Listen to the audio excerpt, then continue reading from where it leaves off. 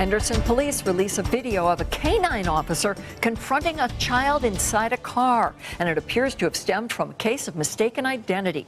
Good evening, I'm Paula Francis. And I'm Dave Courvoisier. Thanks for joining us tonight. Police aren't releasing many details involving this incident, but dashcam video shows officers confronting a man in a parking lot who they thought was involved in a robbery.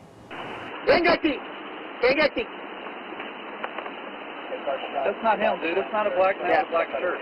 Somebody stole some stuff over here, and they said that they were gonna rob the place, and so they thought that you were part of that. Okay. So Officers quickly realized the man didn't fit the suspect description, but another officer arrived on the scene with a K-9 unit, and from the video, it appears that officer releases his dog to clear the man's car.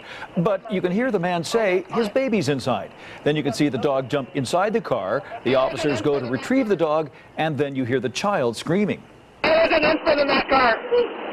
There's an infant in that car. Hold on. Henderson Police released the following statement on this incident.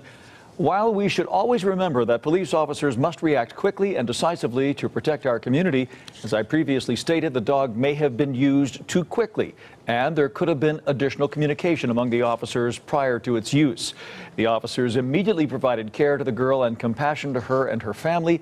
I, the officers on scene, and our entire police department are grateful that the girl wasn't seriously injured.